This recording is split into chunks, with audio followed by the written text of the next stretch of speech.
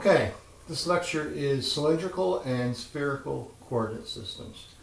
So let's start with Cartesian, the x, y, z coordinate system. So here's a point in space, and we characterize it as so many units in the x direction, so many units in the y direction, and so many units up. So let's label it as x, comma, y, comma, z. Okay. In the cylindrical coordinate system, we'll do that in red. Basically, cylindrical means polar coordinate system in the xy plane, plus we'll just add that z component as z. So what that means is, let's start with this point here. And in the xy coordinate system, we can think of this as so many units from the origin, r, and so many units of angle from the x-axis. We'll call that theta. Okay? So it's just like polar coordinates. In fact, it is polar coordinates in the xy plane. So we'll write cylindrical, and we're going to put things in the r, theta, z coordinate system. So the equations that we need are, well, what is x? X is just r cosine theta. Okay, y is r sine theta. Alright, and z, well, we're just going to call that z. We're going to leave it alone. So now things are in r, theta, z coordinate system with these three equations. So it's just polar coordinates, and z is equal to z, and that's what we mean by cylindrical. Now also note that x squared plus y squared equals r squared, just like in regular old polar coordinates. And the last thing, well, before we go on, the reason it's called cylindrical is if you have the equation r is equal to, say, some number a. So this length was, say, a. Okay, and there's no theta here, so theta could be anything. So that means it's a circle in the xy plane. But there's also no z, so that circle extends up and down forever. So what you're left with is a cylinder. So this is just simply a cylinder. And that's where this word comes from. So we use this system to transform from rectangular to r theta z when what we're working with, either the integrand or the bounds, are cylindrical-like. They have some properties that are shared with this system. Okay. We also need one more thing. In the rectangular coordinate system, dv is dx, dy, dz. In this transformed system, we also need a dv. So what's it going to be equal to? Well,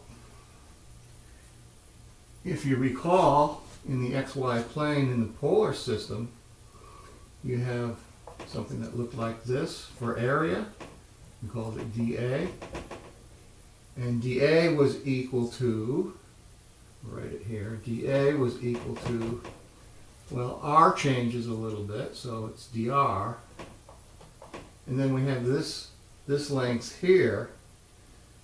Well, that's associated with d theta, but it's an arc length, so it's r d theta. So r, we'll put d theta here.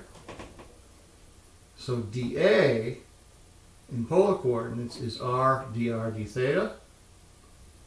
Alright, so that's this little area here, and if we bump it up and give it some height, it becomes a volume, and that change in height is dz. So dV is dA, which is r dr d theta, and then simply add on the dz to give us our volume element. Okay, so these are the 1, 2, 3, 4, 5 equations you have to remember to do this transformation from green to red.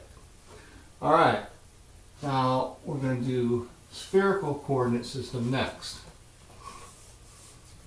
And we'll do that in blue this week. Blue. Spherical. And here we're going to use rho, which I'll explain shortly, phi, an angle phi, the line is vertical there, and theta. And that's the same theta as the polar coordinate system. So how does it work? We're going to use the same r and theta, but this time to identify the point in space, we're going to use the distance from the origin. And that's what we mean by rho. Rho is very similar to r. R is in the xy plane, rho is in space. And we need angle phi. That angle is right here. It's the angle from the positive z-axis. Okay, so it's that angle. And theta is just this theta here. Now the trick to remembering this is we want to write formulas for x, y, and z, and then also dv. Alright, the trick is to first write things in terms of r and theta. Alright, but before we can do that, we need to define what r is. This length r is the same thing as this length r. So you have a rectangle here, and the angles are 90 degrees, although it doesn't look it, but they are. So you have this rectangle here, and this value z is the same as this value.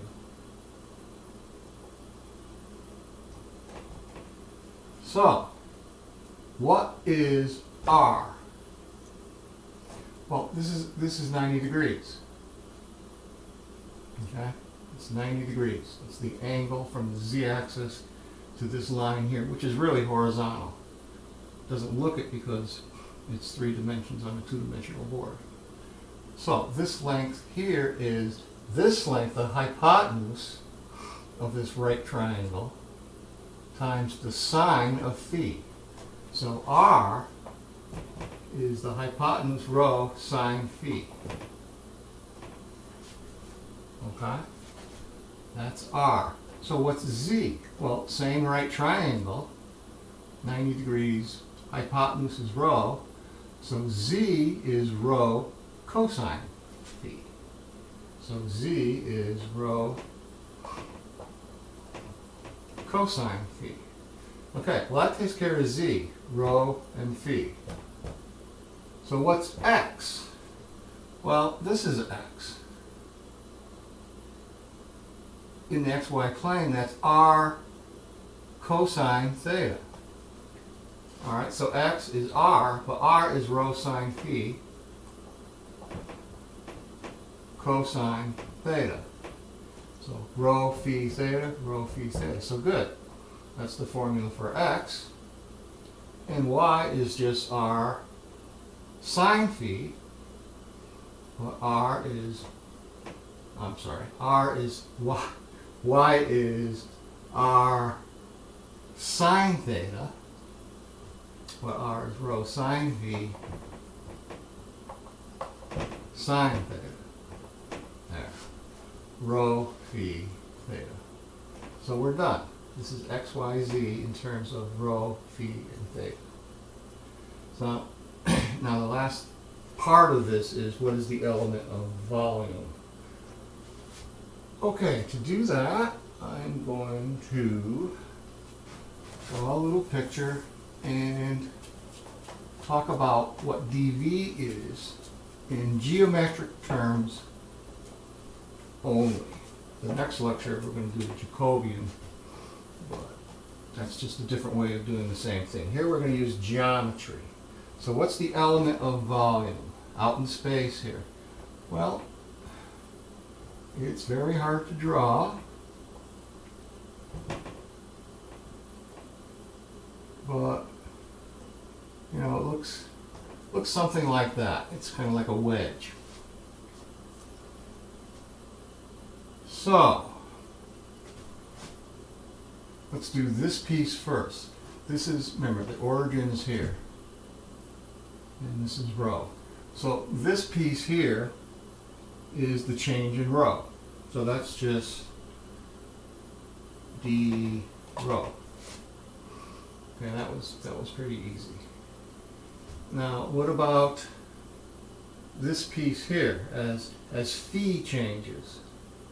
So, you know, you can think of it as this or this. What's this length? Well, it's an arc length associated with the change in phi. So this is d phi. Going from here to here is hard to draw, but going from here to here is d phi. But what is the arc length? Well, it's rho d phi. So we need a rho, and I'm going to put d phi over here. Okay. It's like the change in latitude if this were a sphere, or a planet Earth. The last piece is this piece here, and that's, you can think of that as how things are changing in the xy plane. Well, that's associated with r and theta changing. So that length is r d theta. All right? It's this piece here in space. So, but what is r d theta? Well, r is rho sine phi, so it's rho again, sine phi d theta. So the element of volume, geometrically, is rho squared sine phi d rho d phi d theta. Okay, again, we're going to prove this using what's called Jacobian in the next lecture. Okay, so why is it called spherical coordinate system? Well, if you simply said rho is equal to some number, we used A, last time we used B. Well, what does that mean? It means the distance from the origin is a constant, it's B. So what's theta? Well, theta could be anything. And what's phi? Well, phi could be anything. 0 to pi radians. So rho is equal to B. It is a sphere. Right? And that's what we call it, spherical coordinate system. And the last fact you should remember is x squared plus y squared plus z squared is rho squared. This is the equation of a sphere. And this is just a fact based upon these equations. All right. That ends this lecture, and I do thank you.